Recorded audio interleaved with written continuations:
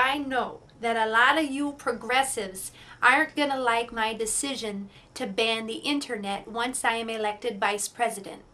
So, I am going to lay out very clearly the 4 reasons why the internet is more endangered than those annoying polar bears. Mr. Al, the sky is falling.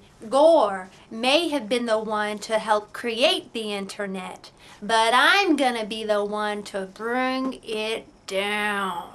Reason number 1. People keep using the internet to say mean things about me.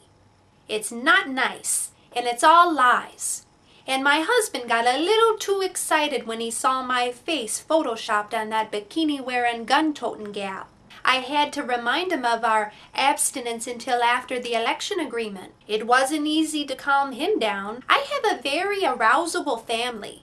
I mean, what else is there to do in Wasilla? Reason number 2. My number 2, John McCain, has no freaking idea how to use the internet. It confuses him whenever he tries. And when he gets frustrated, he gets angry very easily. And when he's angry, he takes it out on Cindy and I, calling us cunts and so on. I don't need the stress. Reason number 3. One of the things that upsets me about the internet is that there's way too much science out there. Evolution this, evolution that.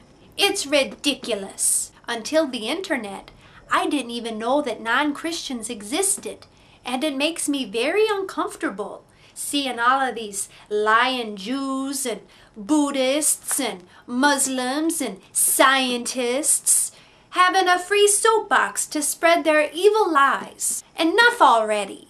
And lastly, my 4th and final reason for getting rid of the internet. Young people are too easily turned on. When I was a kid, I had to use my imagination and hump a bare rug to get off.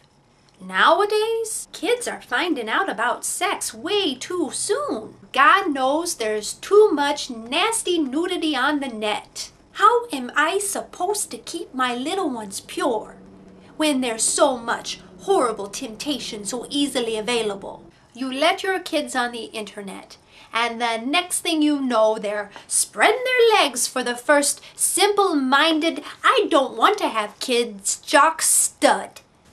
In short, the internet is clearly the work of the devil. So vote for Palin-McCain on November 4th, and I promise I will rid this nation once and for all of this immoral, demonic scourge. Let's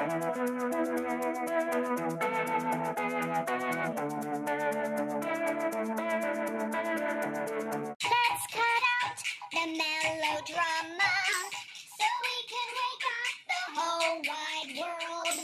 Let's make up and start all over.